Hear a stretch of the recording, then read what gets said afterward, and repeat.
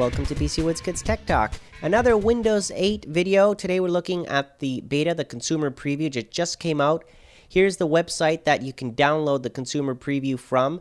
In my previous video that I made, I talked about the system requirements. Today we're actually going through the installation of it. So you can either download the setup file, which is a small, 5 meg file. It'll connect online, download it, check things for you, see compatibility problems exist, stuff like that. Or you can just download the ISO file, the image file, which is what I usually like to do. So I'll download the image file for a 64-bit operating system or 32-bit, doesn't matter, whichever one you prefer, and burn it to a DVD, of course, and then boot up your machine from that DVD, assuming that you set up in the BIOS that your DVD drive is bootable, right? So, and don't forget, of course, the product key, the DVD key there for Windows 8 Beta. Now, through the installation, like I said, you have two options. If you run that little setup, I ran the setup, had a little problem with my AMD FX processor. It could not recognize it, even though I was running at 4.6 gigahertz. So I got around that by booting up from the image, the ISO image that I made. And then I went through the screens, as you can see here, and installed it, put in the key that it provided, did a custom installation, choose a free partition that had enough space, 20 gigs is what I needed to install it, and then went ahead with the installation of Windows 8 Beta. Now, the installation screens were straightforward, putting in your PC name. Do you want to connect to existing wireless network or not? Do you want to use the express settings, yes or no? All of the basic stuff. Once it's finalized, it reboots, and then boom, there you are, back into Windows 8 Beta. As you can see, the beta fish there in that background. I moved my mouse where the start button is. There is no start button, but there's a hotspot there. I move the mouse to the other right corner, and then up comes these shortcuts, basically that allow you to go to the apps, all the programs, settings, admin controls, things like that. You can search for things. I'm going to search for Windows Update here at the top, because it's going to take a while to get used to where things are. Thank goodness they put a search there so we can search for it. And then, just click on Windows Update, for example, and it'll launch the Windows Update. Okay, so that's usually what I like to do when I install a new operating system, immediately get the updates, because drivers is a big problem, right? Always with new operating systems and betas. So this section here, it's like a little dashboard that pops up, these pop-up shortcuts that allow you to get to things such as the control panel that we're very familiar with.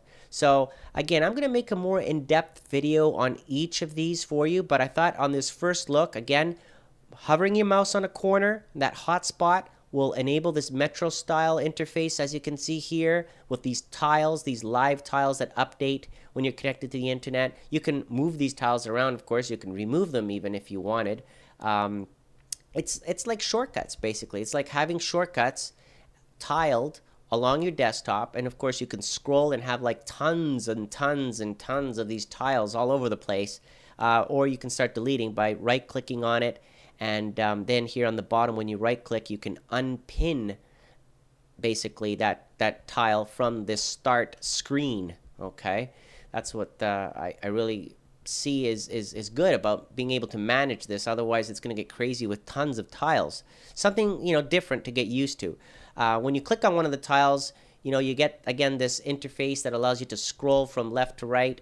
And then in this example, I'm just going to quickly click on top free games, for example. And you can see here are a whole bunch of different games that you can download. It's almost like an app store, basically, right? This is the Microsoft version, which allows you to go ahead and install things. You will have to log in, of course, with your Microsoft account. Okay. Now, going back again to this interface, you got your desktop.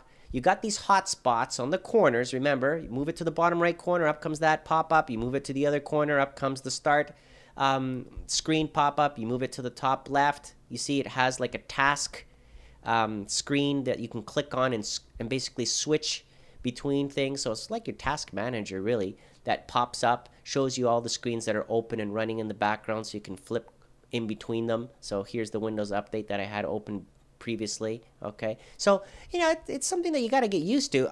I'm not sure 100% yet how fast this is, how intuitive and easy, because when I'm looking for something in an operating system time savings is a big thing for me, right? So having to click there to click on power, and then click again to restart or shut down, that's a bunch of clicks for me. Internet Explorer 10. Previously, I looked at this. The main thing for me is that I need the websites to work. So I chose my website as an example here, which has different types of technologies, Flash, PHP, HTML, all that jazz mixed in there. So far so good. You know, the browser is not intrusive.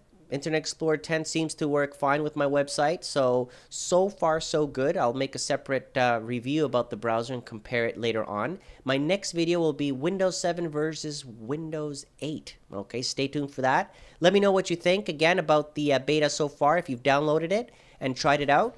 And again, guys, thank you for watching.